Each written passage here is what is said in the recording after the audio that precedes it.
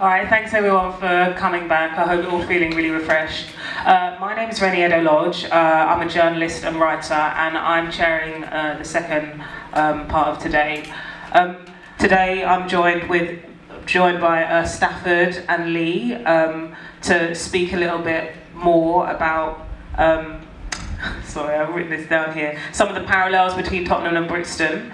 And what the current struggle is. And Lee, I'd really be keen to hear from you about some of the trials and tribulations that your family have been through over the past, 25, 30 years. And also, I'd like you to talk a little bit about the Do the Right Thing campaign. So who wants to go first?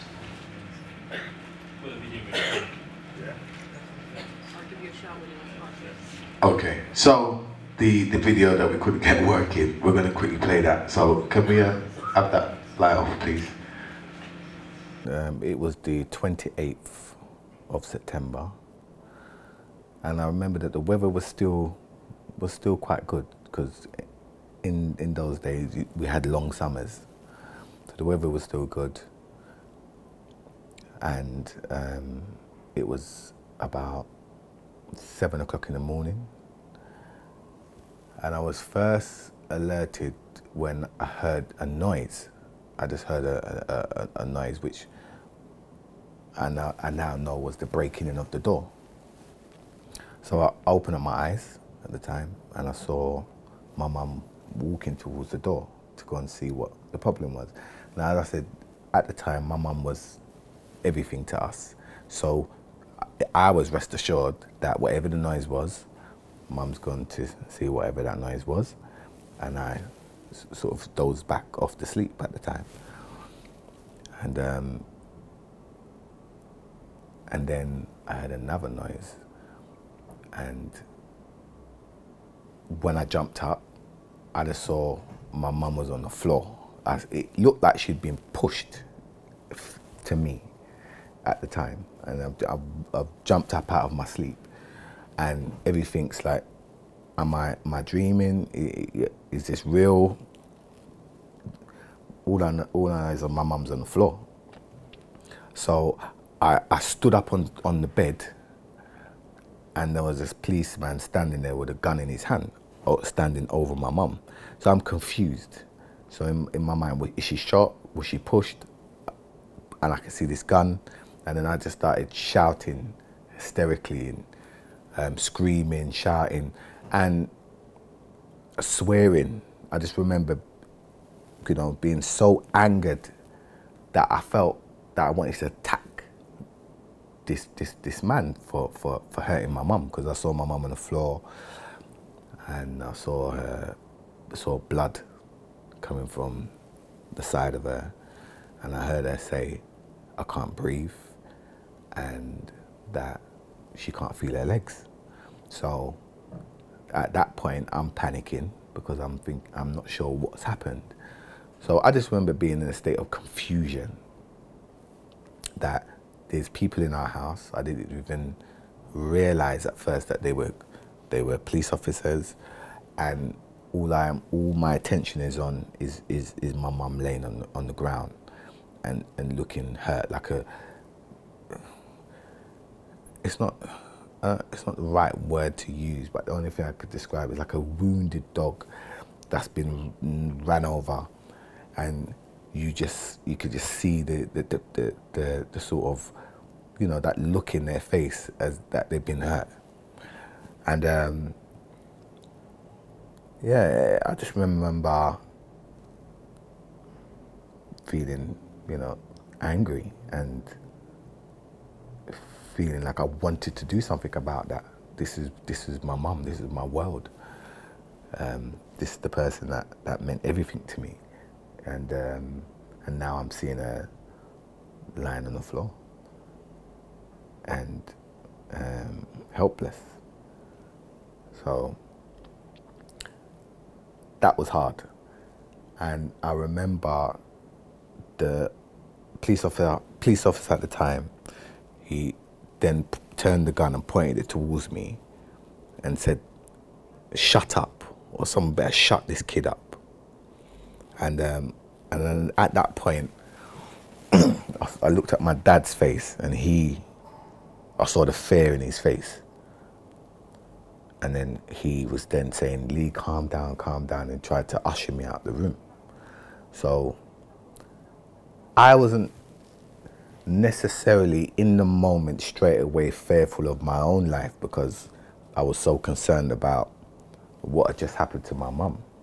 But then after, you know, it started to kick in and it started to sink in that, you know, this officer was aggressive towards me and had the look in his face like he wanted to shoot me too. And I just remember thinking there was no compassion for the situation. It was as if, I remember they still asking, where's Michael? And you know, when my mum was on the floor saying that she can't breathe, I heard someone saying, stop lying. So it was almost like they were, even in the moment, they still hadn't really considered what they'd just done. So that was quite hurtful, and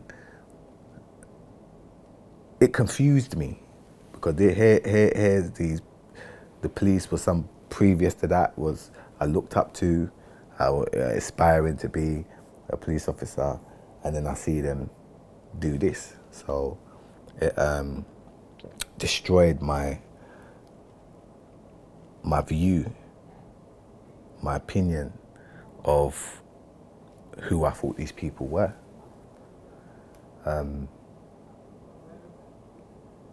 So yeah, I just remember feeling very hurt, very angry, very confused, distressed, worried, and then the people, the only people who were there to console you were them. We're the very same people. So that was even more confusing. You know, you got police women trying to console you, trying to comfort you, and in your mind you're thinking, but this is the enemy. You know, how can I trust these people? How can I, as much as I want that that comfort, and I needed that in that moment, I couldn't trust where it was coming from. And the one person that I could trust and who I really wanted to be consoled by was in that position. So I'm torn in a position where you need your mum, but your mum looks like she needs you. So these were all the thoughts that was going through my mind at the time. So it was a lot.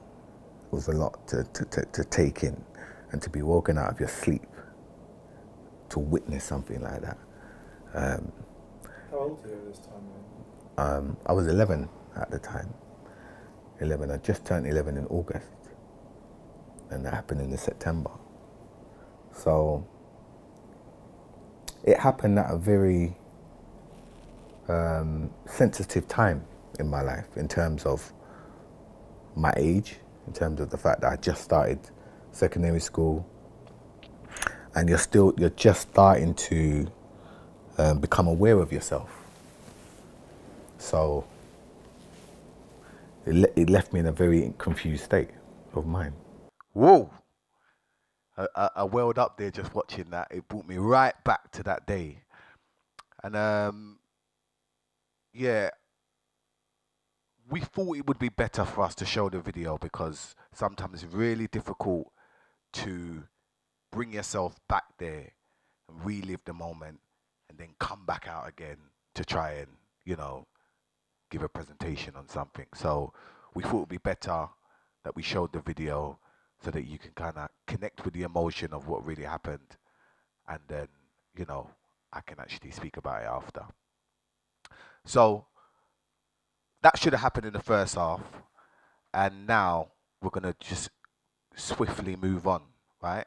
And the whole point of that video, and there's some more that we want to show, but the whole point of that video is that you can connect with what really happened, and looking at it from our point of view as children witnessing an incident like that. And there's a reason why we're talking about this, because the Metropolitan Police, the commissioner, refuses to accept the damage that's been caused as a result of their actions.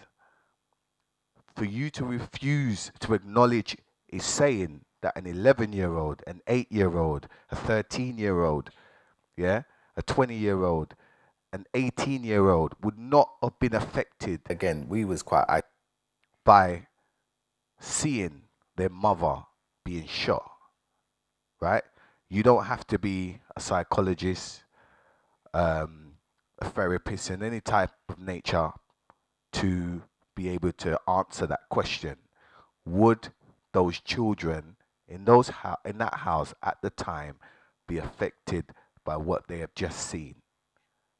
Right?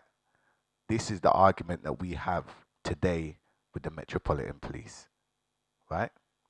So today is about reflecting on what happened, but also looking at where we are today in terms of the fight that the family's still going through to get that trauma acknowledged by the people who were responsible for causing that trauma.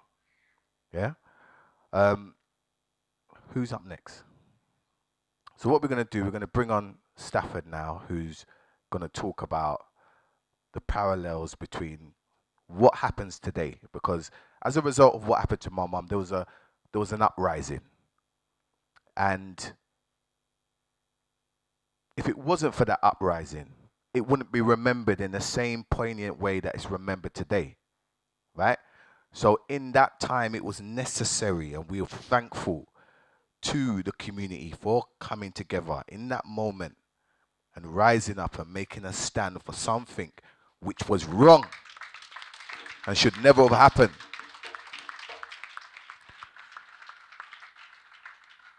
And the inquest last year, it took 29 years for us to get those answers that we've been looking for all those years. But the inquest proved, yeah, that what had happened was wrong, because there was 8 counts of failures by the Metropolitan Police, where the planning and the implementation was concerned. And for those people who rose up at that time, that wasn't only a victory for us, it was a victory for them to know that what they stood up for was right. We knew instinctively it was right, but to have it proven in court actually confirms that whatever we was doing them times in terms of how we felt was truly right. Yeah? So we're going to have Stafford come on now, and he's just going to talk about some of the injustices that we face today and the parallel between 1985 and 1981 and even now in terms of what we're still going through. Yeah? Thank you.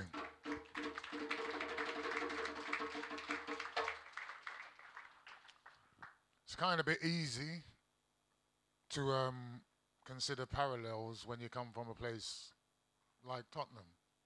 Because I spoke earlier on and spoke a bit about what happened on August the 6th, 1985.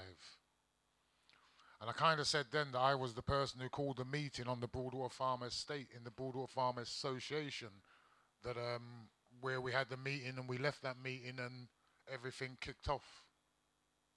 I was also the guy who led the demonstration to Tottenham Police Station on the 6th of August 2011, following the shooting, killing, murder of Mark Duggan, who was slain on the streets in Tottenham, who was left there to bleed out, whose notoriety was spread all over the media before anyone even had the decency to go and talk to his family and to talk to his parents.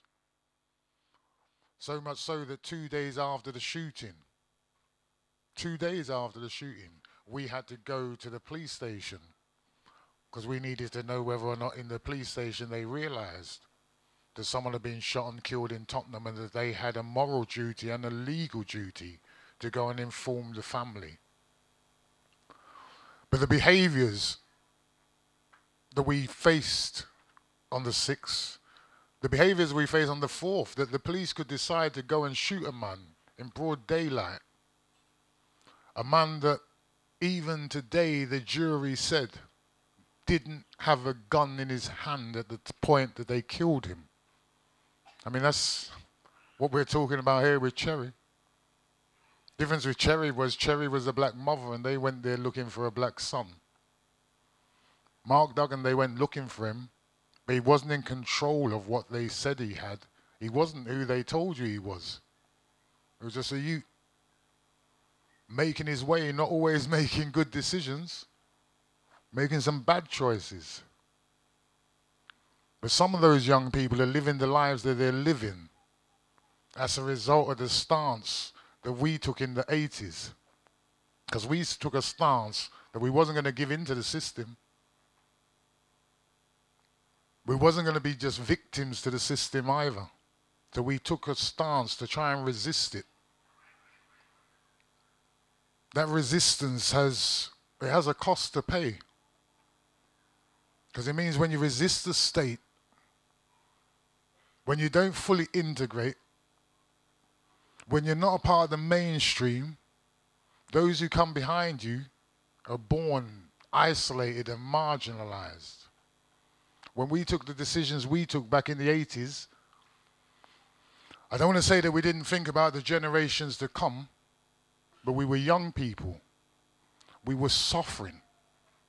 Racism was overt and in your face and an every single day reality. One of the worst things that people could say to me, because we was a mix back in those days, you heard what Devon said.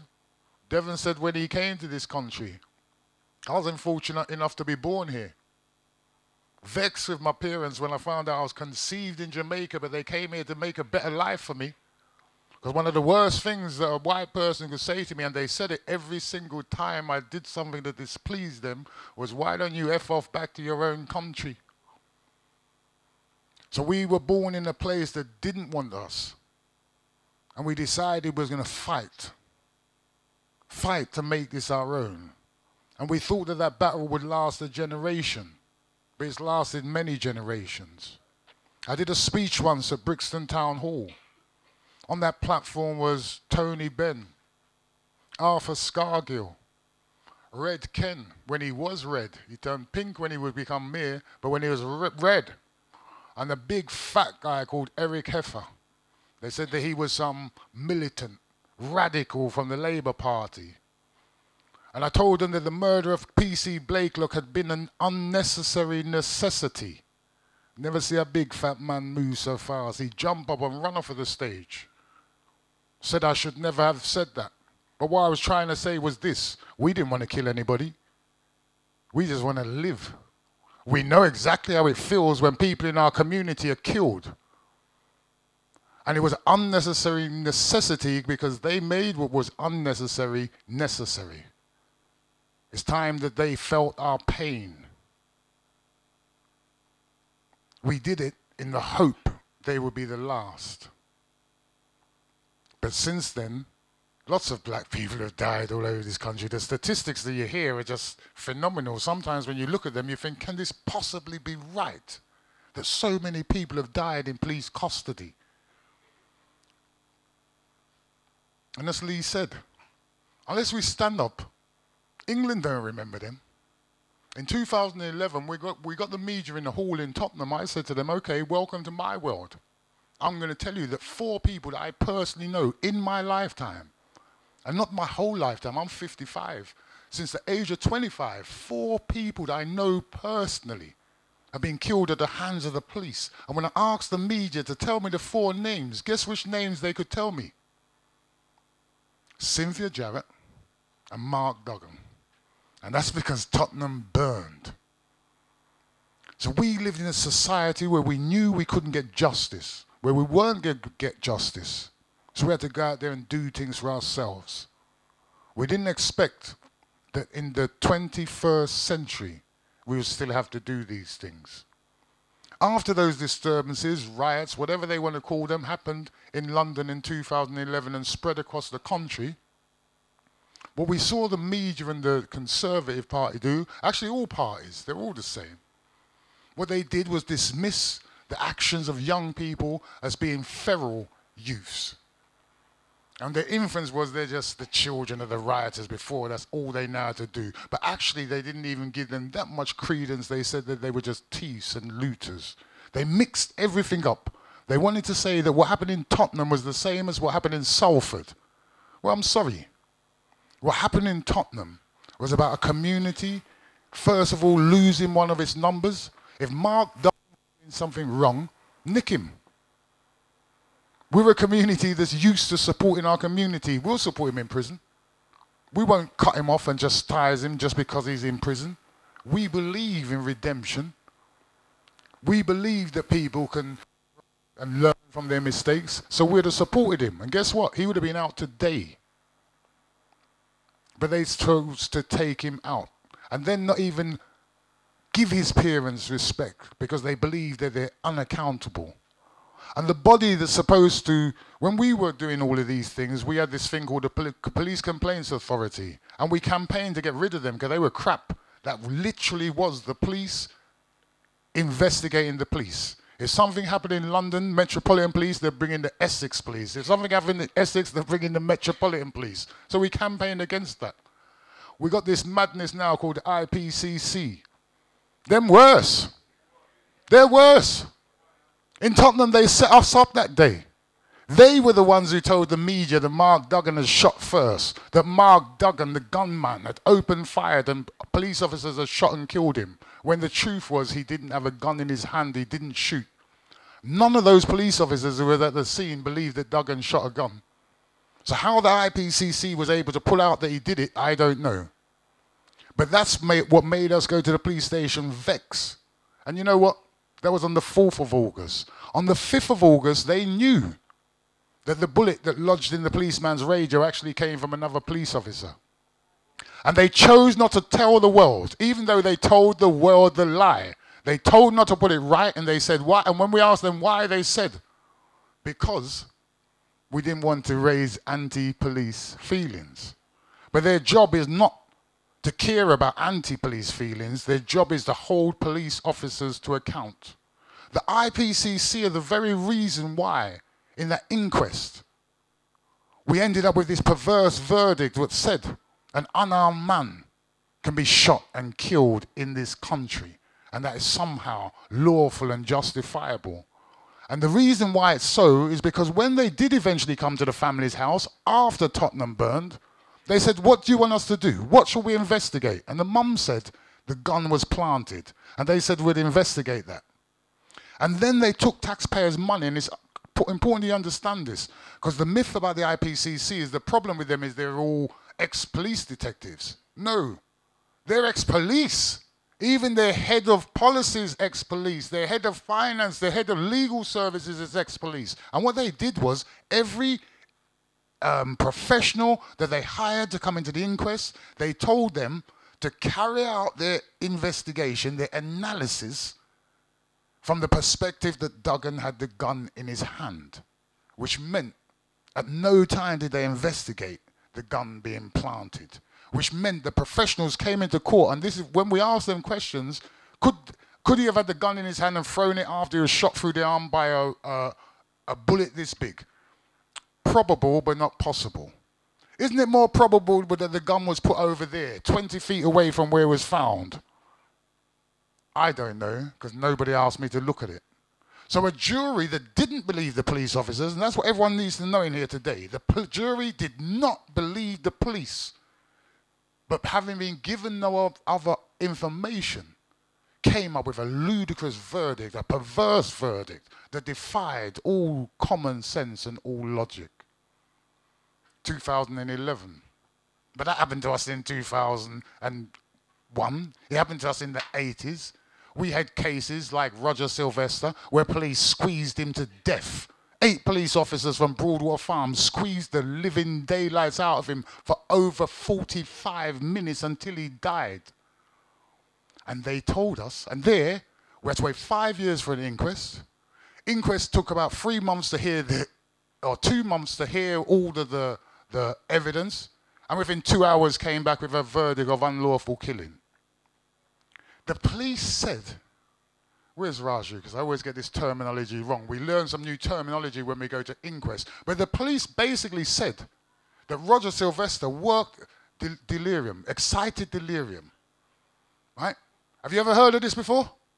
It's something that only happens to black people when they're in contact with the police. Excited delirium. They worked himself up so much that he combusted from inside. He just blew up and just combusted. Yet we saw a battered body that they put on a ventilator, a life support machine for days before they gave him his dignity and turned it off. When they did it to Joy Gardner, they said she was the strongest woman that they'd ever come across in their life. What Joy Gardner done? She'd had the indignity and the temerity to overstay in this beautiful country. She hadn't committed no crime, no criminal offense. She just stayed. And when they went to take her out of this country, they wrapped 14 feet of masking tape around her face, her nose and mouth. Killed her and said that she was the most strongest woman they'd ever come across. And when they killed Mark Duggan, they said he was one of the top 43 gangsters in Europe. No disrespect to Mark. I can find 43 badder boys in Tottenham in a blink. So they kill us, and then they use their friends in the media to demonize us, to make us out as if somehow we're lesser than human beings.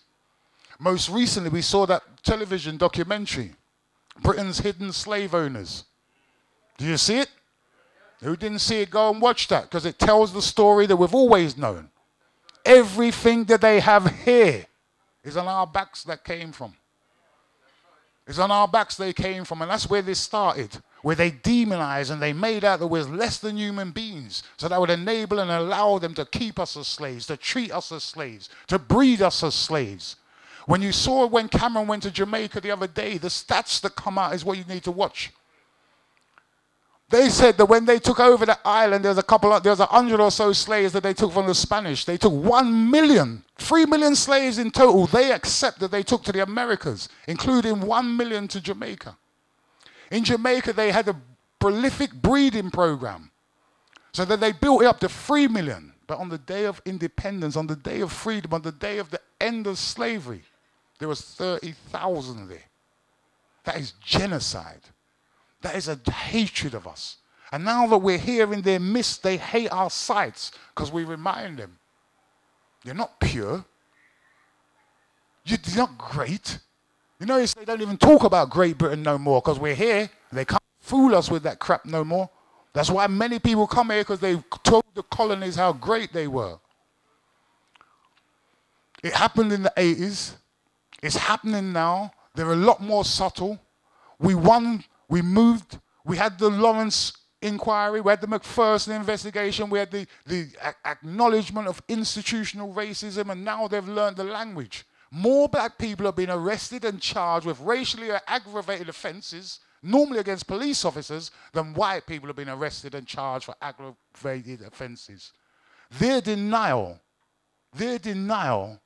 is our deaths.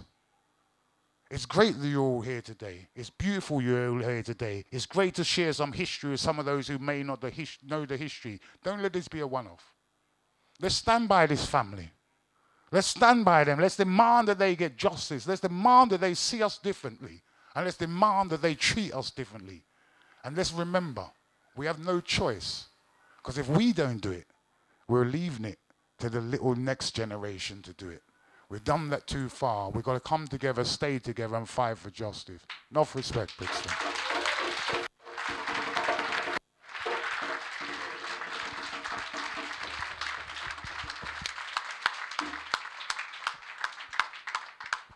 Thank you both. That was really incredibly powerful.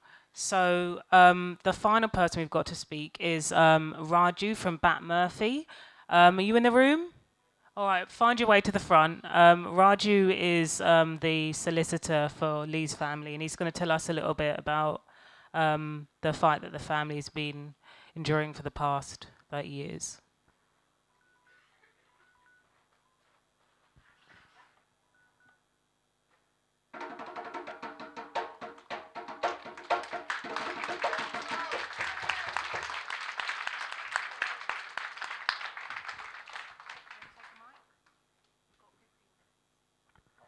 less than 15 minutes. It's a privilege to be here. It's a privilege to be part of the journey on which this family, Juliet, Rosemary, Sharon, Lisa, and Lee,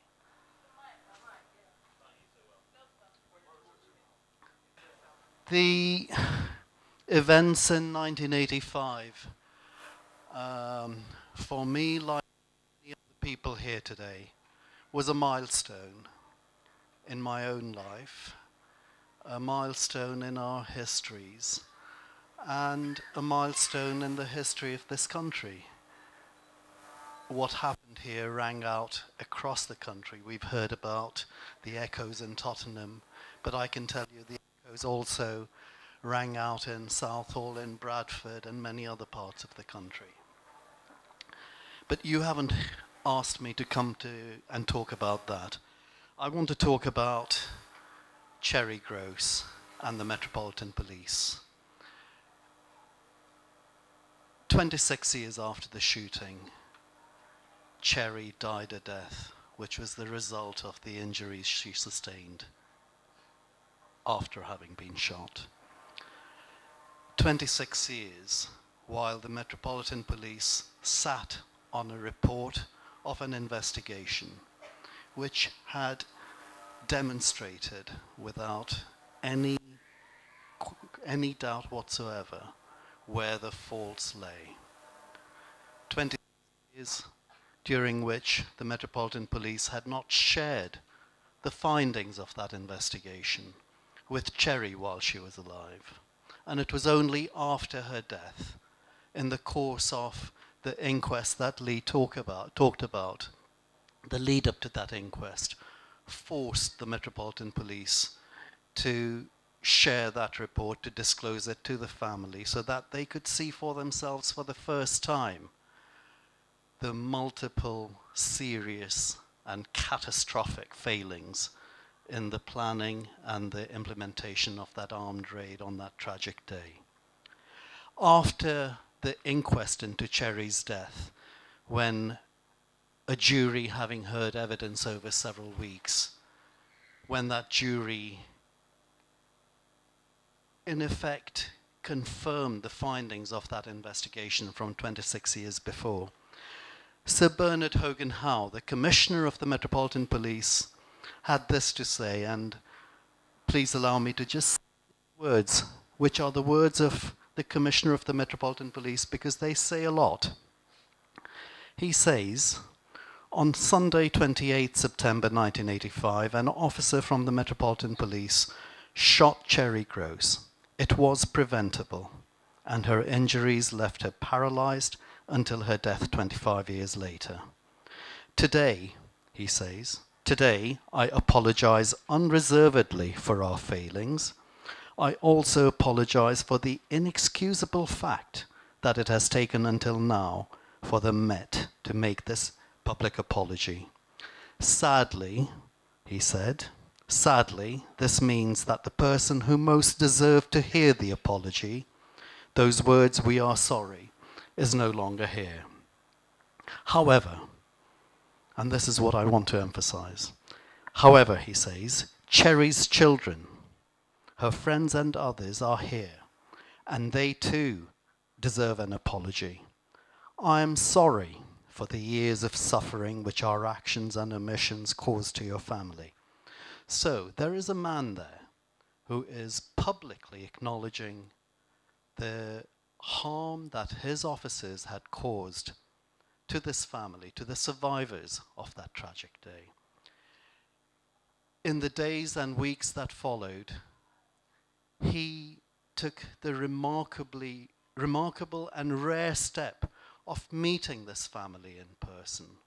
In all my 30 years of practice, it's the first time I've seen a commissioner do that. He took the step of meeting this family in person to apologize to them, and he led them to believe that he wanted to do whatever he could to resolve the trauma that they had suffered. He acknowledged that trauma, and he assured them that he would do whatever he could to make amends That assurance was repeated subsequently, both by him in personal correspondence with Lee and by his solicitors to the family solicitors. And then after 6 months of that dancing the dance, suddenly his solicitors turn round and say, actually, we're not going to do anything here. We're not going to sit down with you. So you, the family, can do what you like. No explanation, no meaningful explanation. What do we make of this? A man who we have to acknowledge had the courage to apologize to this family in person, suddenly loses his courage? Suddenly finds that the ground has fallen away from him? Well, if he has lost that strength, then this family will give him the strength to do what it takes.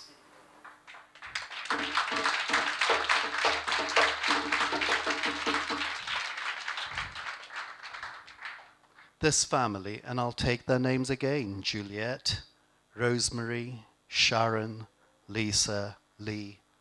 You are remarkable individuals. You're not just survivors, but your strength gives us strength. You will show the Metropolitan Police, you will show the Commissioner that they have to do the right thing. Thank you.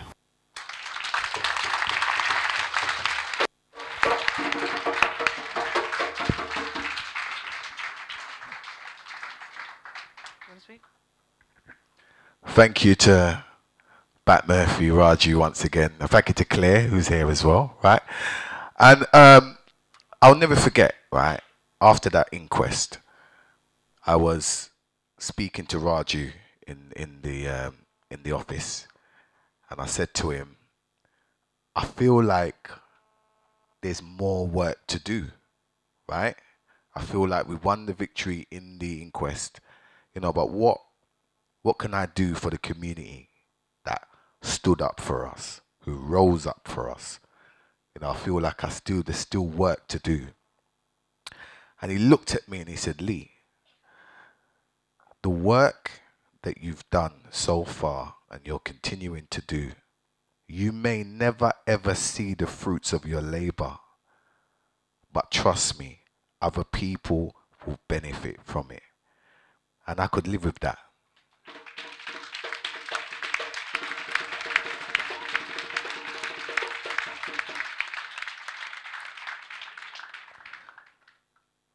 So as much as we're talking about the injustices, what have happened and the wrongdoings, and they are terrible stories that we're telling you today, and they're the truth, I still want us as a community to take strength from the fact that we are resilient. We are not prepared to accept the injustices that are happening. And they may be small victories, but we still must celebrate those small victories because they will have an impact on the future.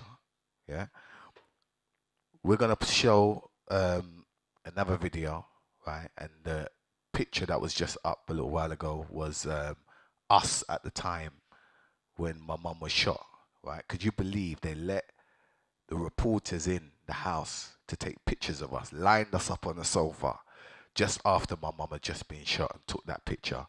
And the next video that we're going to show talks a little bit more about the impact that of the shooting that took place, and some of the things that we had to go through in the years after my mum's shooting. Yeah, are we ready?